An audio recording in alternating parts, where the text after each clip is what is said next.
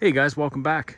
We are going to do something a little bit different here with the 75 DT250. Something I've been wanting to do for a while here. I want to take the bike back on the trails, do a ride along, and show you how capable these old bikes are. Now this one here is a 75 DT250B, and this one I picked up a few years ago. It was for 100 bucks. Didn't look like this when I got it.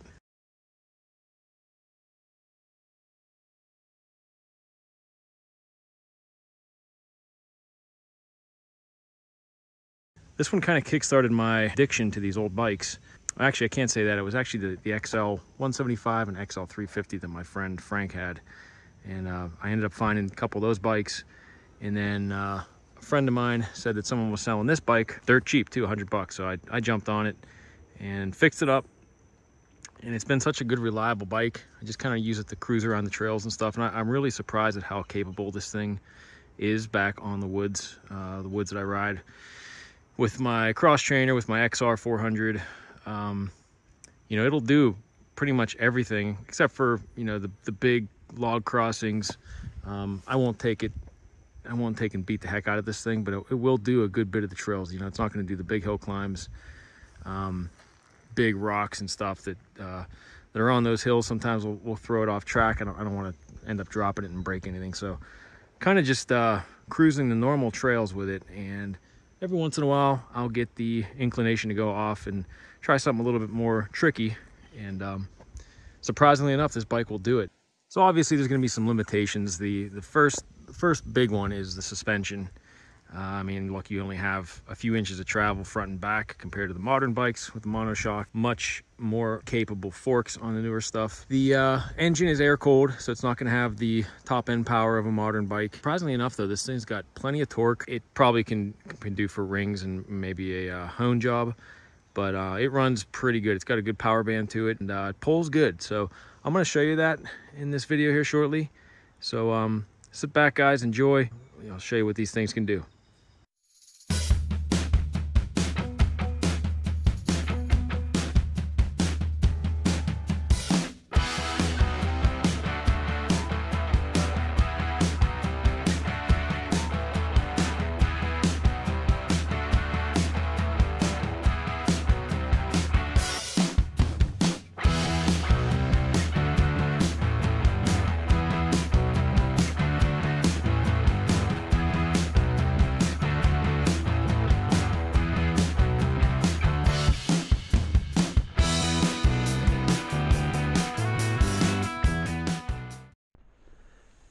All right, here we go. I'm going to show you how easy this thing starts.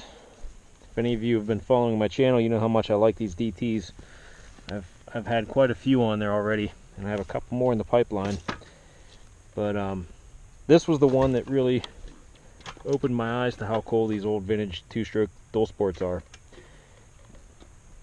Just so easy to work on, super reliable.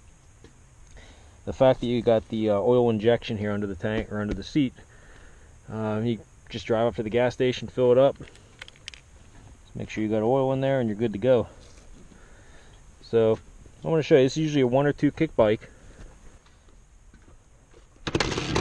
One kick most of the time. So I think I'm going to start off with a variation of stuff, just some cruising trails. There'll be some rocks, creeks, roots, some log crossings. Just kind of throw it all in there to show you you can still take these bikes on some pretty decent trails. Here we go.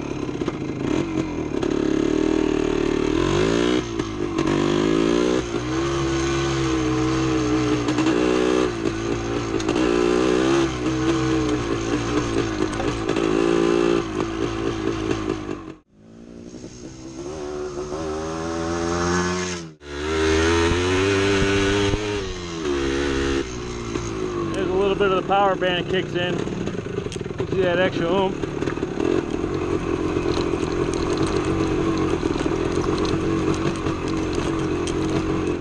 And it's this kind of stuff here that I notice the suspension most on these real choppy little bumps and rocks and stuff.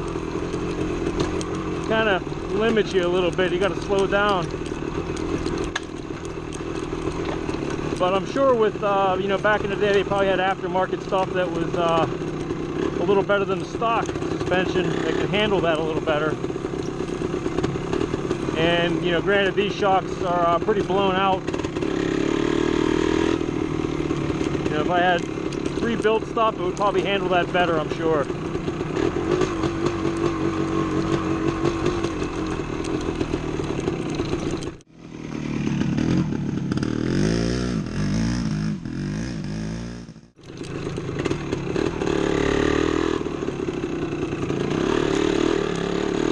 Probably notice I'm just kind of low RPM cruising through these sections here, and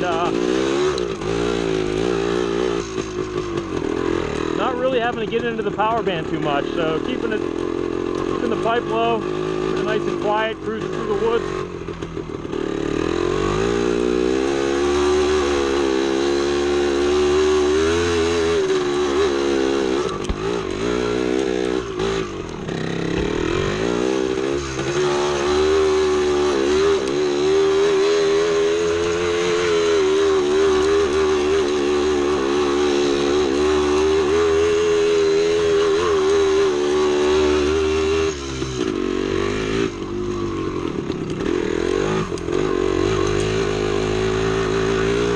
Second gear here, just cruising along.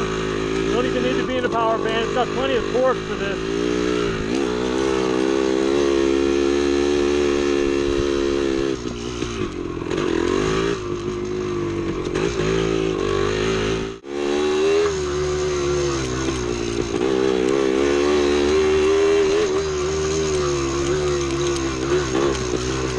Yeah, see, again, it's that choppy stuff, that choppy, whooped out, rocky stuff is what really hinders this bike's ability to move quicker through there. I mean, you can go slow enough, it's no problem. And I stress again, you know, you got dual shocks and old blown out forks. Can't really expect much, but it does a pretty good job.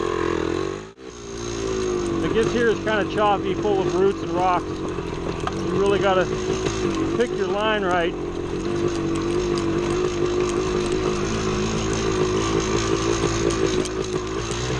And I handled that pretty well. Also, going down these hills, I forgot to mention in my intro video that the brakes are both drums, of course. So they're quite lacking compared to modern brakes, as you can imagine. Not bad though. Alright, here's a high-speed straightaway. I'm going to see how this does.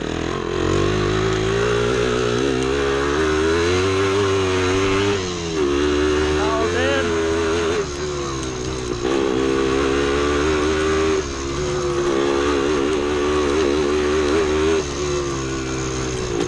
Third gear.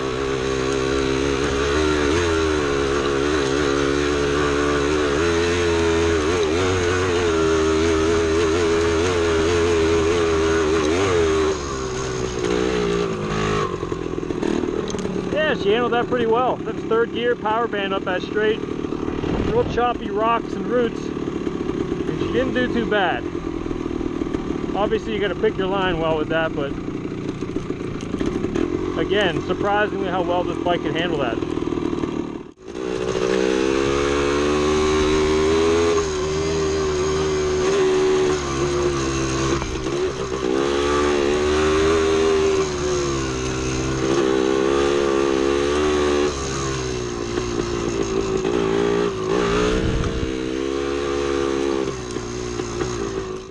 Here we got a long downhill. See how the brakes hold up here. Rocky downhill.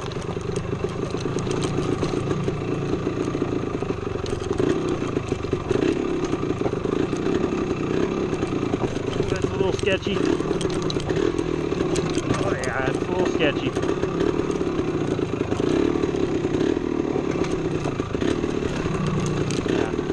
Yeah, if you don't pick your lines there, you could be in trouble.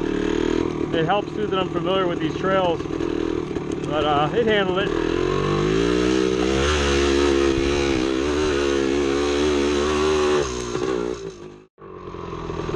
Alright, this section here is nice and flowy. pretty smooth too, so it should be no problem.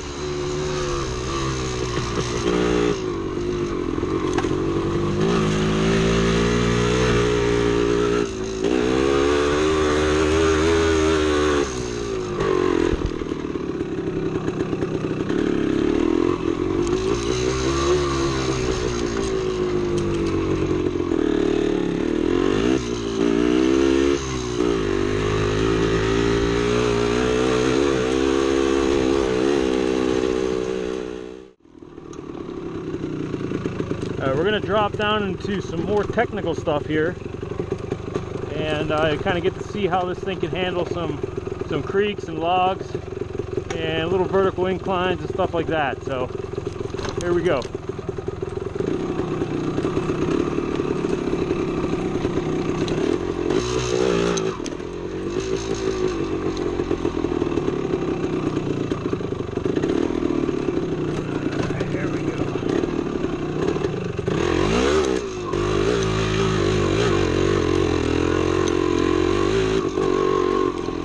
Just like that, you know, I'm in first gear. I don't even have to clutch it. It just pulls right out with the amount of torque it has. You know, you don't have to slip the clutch really.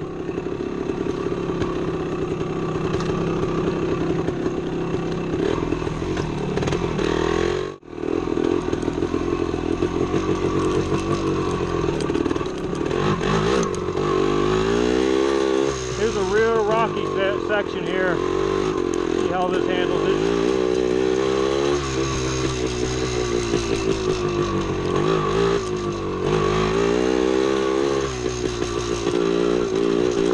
It's not bad. You just go slow enough to pick your lines and you're okay.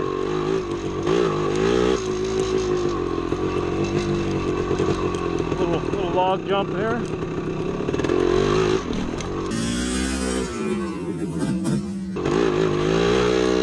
Handle that pretty well.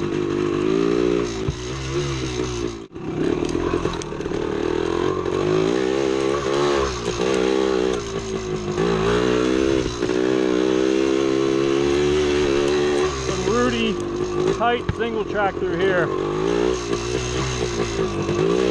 Definitely giving the suspension a workout.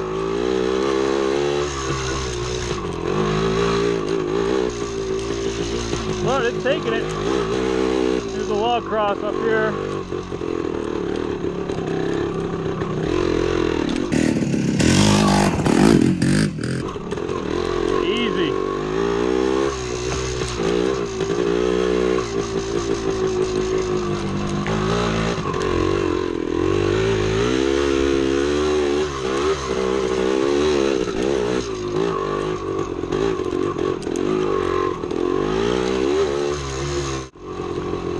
Now we drop down into the creek a little more.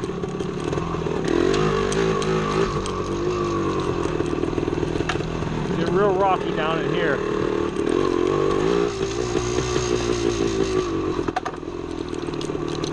You hear the rocks bashing off the skid plate.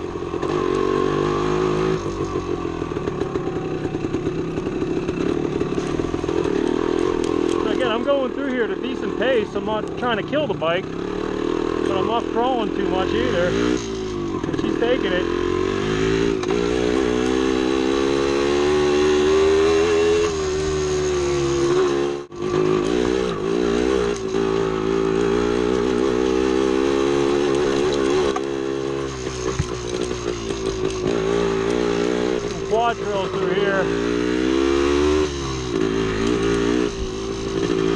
just cruising in third gear right now.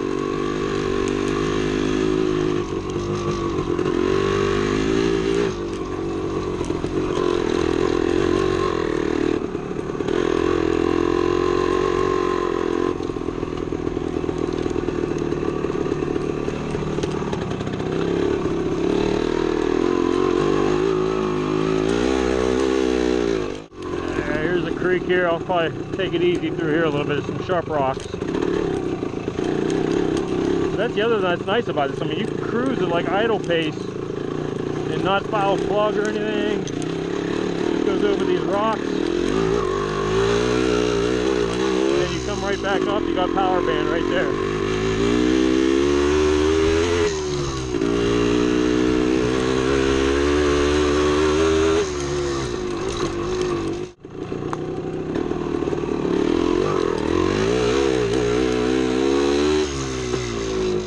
Main route that I'm riding on has been around for quite a while.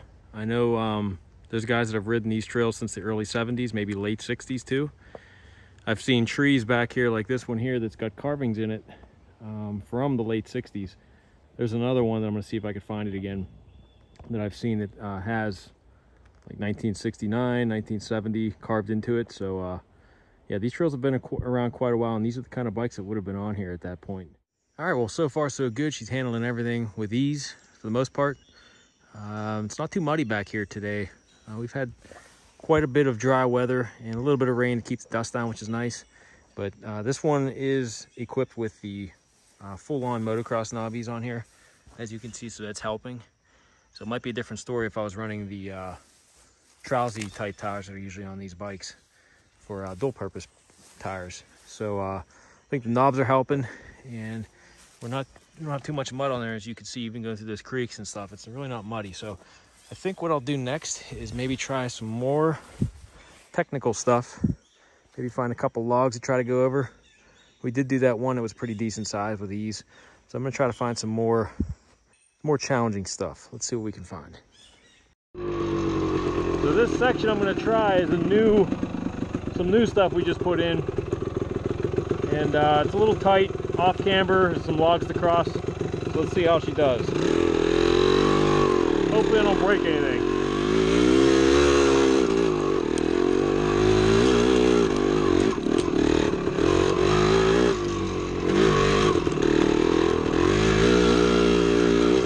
This is a big one here.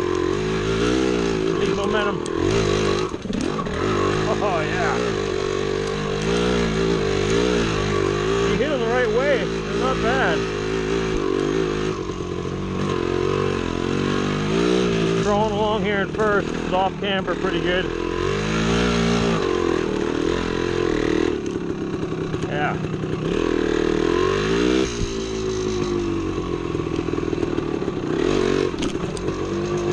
Wasn't bad. Another one up here.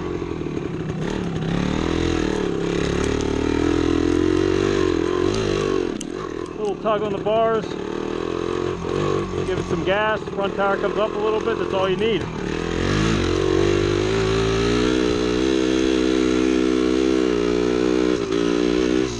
There's another big one up here.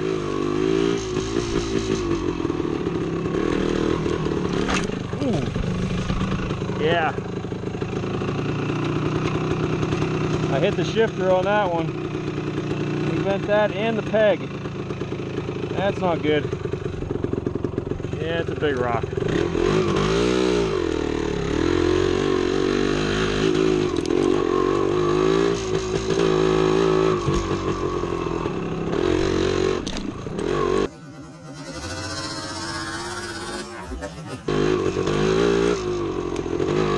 Logs all over this one. It's handling it.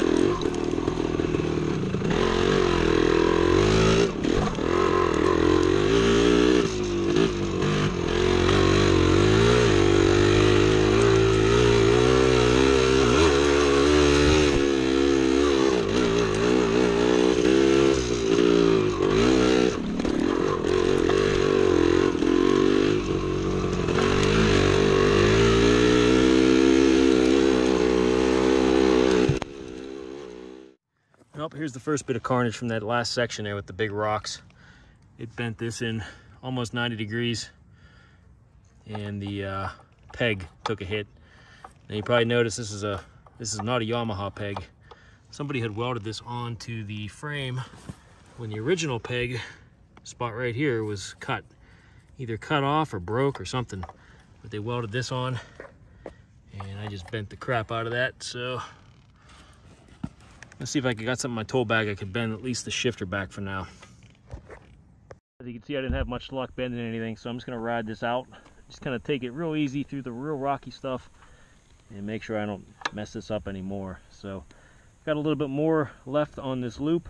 I'm not going to do the entire thing because it does get pretty tough in some spots, and I don't want to beat this up too much. So we're going to do one last section and head back. I'll give you my final thoughts.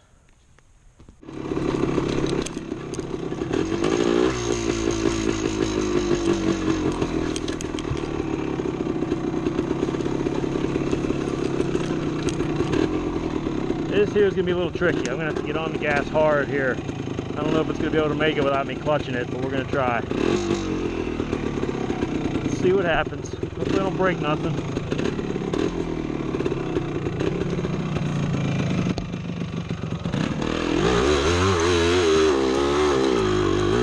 Wow.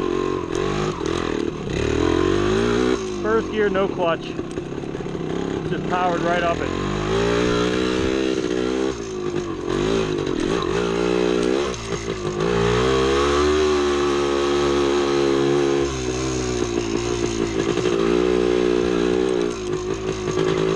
Another big tree up here to cross, medium size.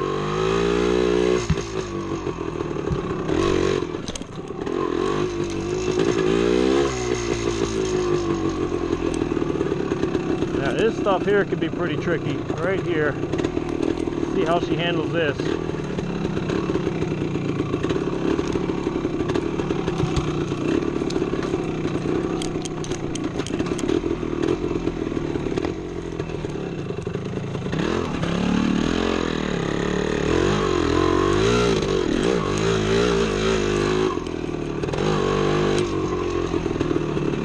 Pretty much off camber on the side of a hill.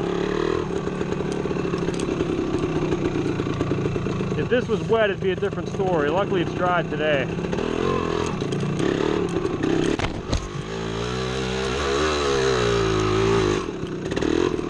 Powers right through it. All right.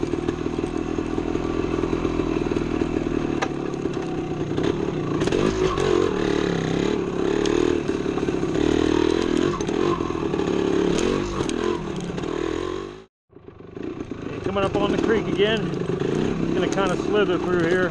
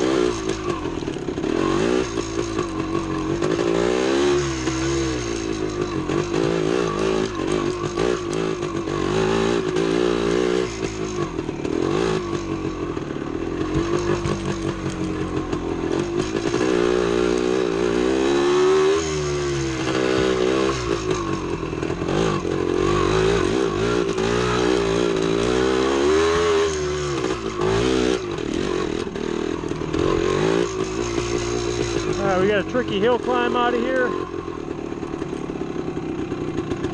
First gear, and it approaches real slow. There's a lot of big roots on it.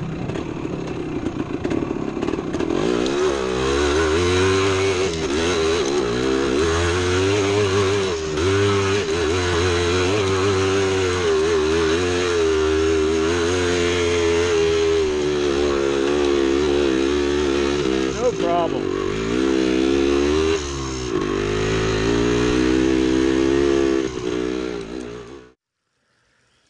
Well guys, there you have it. I think I've shown that these bikes are still quite capable of some pretty good trail riding. Aside from some limitations like ground clearance, as you've seen me smash up the shifter and the peg, and also the suspension clearance, travel I should say. Really those are the biggest limitations for these classic bikes.